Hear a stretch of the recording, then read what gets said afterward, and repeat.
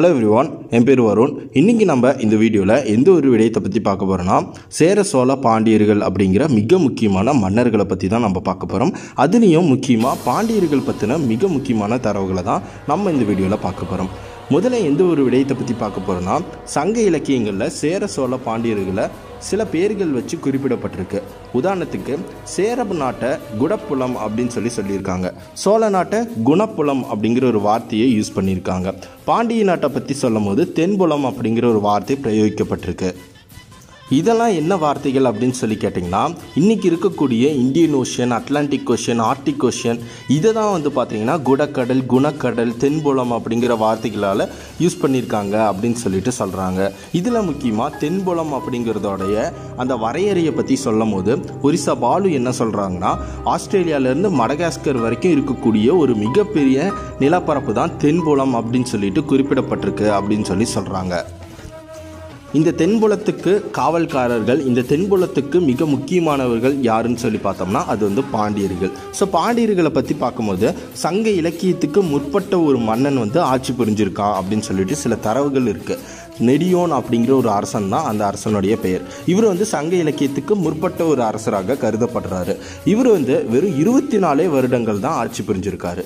ஆனால் அந்த 24 வருடங்களும் 24,000 வருடங்களுக்கு ஒப்பானது அப்படின்னு சொல்லிட்டு தொல்காப்பியத்துக்கு உரை எழுதின உரையாசிரியரான நச்சினார்க்கினியர் குறிப்பிட்டிருக்காரு. ஸோ அப்போ இந்த மன்னன் எந்த அளவுக்கு மேலோனாக இருந்திருப்பான், எந்த அளவுக்கு முக்கியமானவனாக, எந்த அளவுக்கு நல்லவனாக இருந்திருப்பான் அப்படிங்கிறத யோசிச்சு பாருங்க. இவனுடைய ஆட்சி எந்த அளவுக்கு சிறப்பாக இருந்திருக்கும் அப்படிங்கிறதையும் நம்ம யோசிச்சு பார்க்கணும்.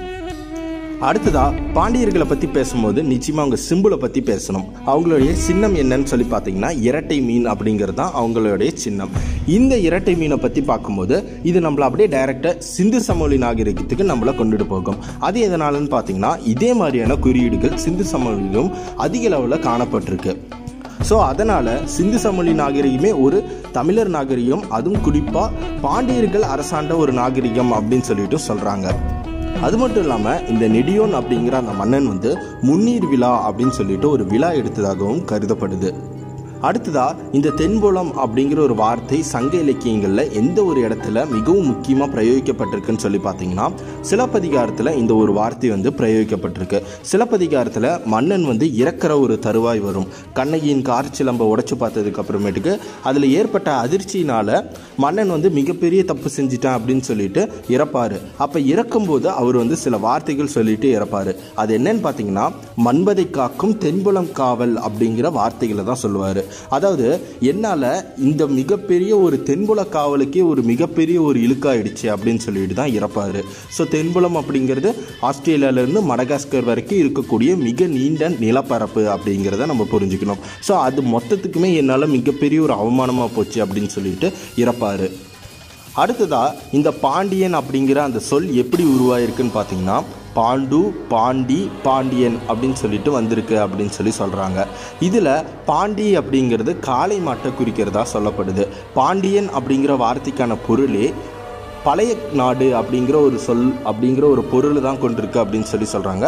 ஸோ பாண்டியன் அப்படிங்கிறதுக்கான விளக்கமே பழைய நாடு அப்படிங்கிறத சொல்கிறாங்க. பாண்டியன் அப்படிங்கிறதுக்கான விளக்கம் ஓல்டு கண்ட்ரி அப்படின்னு சொல்லிட்டு சொல்கிறாங்க. அப்புறம் பாண்டி அப்படிங்கிறது காளை மாட்டை குறிக்கும் அப்படின்னு சொல்கிறாங்க.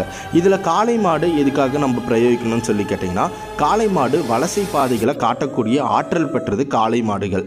அதாவது அந்த மோப்ப சக்தியை வச்சு வழியை கண்டுபிடிக்கக்கூடிய ஆற்றல் பெற்றது தான் காளை மாடுகள் அப்படின்னு சொல்கிறாங்க. இதுக்கு உதாரணமாக தென்காசி புராணத்தை சொல்கிறாங்க. தென்காசி புராணத்தில் ஒரு குடும்பம் இங்கே தமிழ்நாட்டிலேருந்து வண்டி கட்டிட்டு காசிக்கு போவாங்க. அந்த குடும்பத்தினர் ஒரு விபத்துக்குள்ளாகி அவங்க இறந்துருவாங்க. இறந்ததுக்கு அப்புறமேட்டுக்கு அந்த வண்டி 2 வருஷம் கழித்து அது திரும்பவும் அவங்களுடைய சொந்த ஊருக்கே சேரும். இதிலிருந்து மாடுகளுக்கு வழி கண்டுபிடிக்கக்கூடிய அந்த ஆற்றல் இருக்குது அப்படின்னு சொல்லிட்டு சொல்ல வராங்க. அடுத்ததாக ஆமையை பற்றி சொல்லும் போது இவங்க பார்த்திங்கன்னா, ஆமைகள் கடல் நீரோட்டம் வழியாக போகும். ஸோ கடலில் வழிகாட்டக்கூடிய மிகப்பெரிய ஒரு பொக்கிஷம் தான் ஆமை அப்படின்னு சொல்லிட்டு சொல்கிறாங்க. ஒரிசா பாலு போன்றவர்கள்லாம் இதை அதிக அளவில் ஆய்வுகள் பண்ணிகிட்டு இருக்காங்க. அது மட்டும் இல்லாமல் மேலும் என்ன சொல்கிறாங்கன்னா, ஆமையோட முக்கியத்துவத்தை நம்ம உணர்த்துறதுக்காக ஒரு தரவு ஒன்று இருக்குது. அது என்னதுன்னா, கச்சாலீஸ்வரர் கோயில் பார்த்திங்கன்னா இறந்து போன ஒரு ஆமையின் மீது கட்டப்பட்ட கோவில் தான் கச்சாலீஸ்வரர் கோயில். நம்ம இவ்வளோ நாளாக ஆமை அப்படிங்கிறது ஒரு தீண்டத்தகாத ஒரு விஷயமா நம்ம பார்த்துட்ருப்போம். உதாரணத்துக்கு ஆமை பூந்த வீடு விளங்காது அப்படின்ற வாசகங்கள்லாம் நம்ம கேட்டிருப்போம். ஸோ அதை வச்சு பார்க்கும்போது இங்கே பார்த்தீங்கன்னா ஆமை இறந்து போன ஆமை மீது கோவிலையே கட்டியிருக்காங்க. அப்போ எந்த அளவுக்கு நம்ம வரலாறு அப்படிங்கிறது திரிக்கப்பட்டிருக்கு அப்படிங்கிறத நம்ம உணரணும். அடுத்தது செங்கால் நாரைன்னு சொல்லப்படுற அந்த கொக்குகளை வச்சு ஆகாயம் வழியாக போகக்கூடிய அந்த கொக்குகளை வச்சியும் வழி கண்டுபிடிச்சிருக்காங்க அப்படின்னு சொல்கிறாங்க.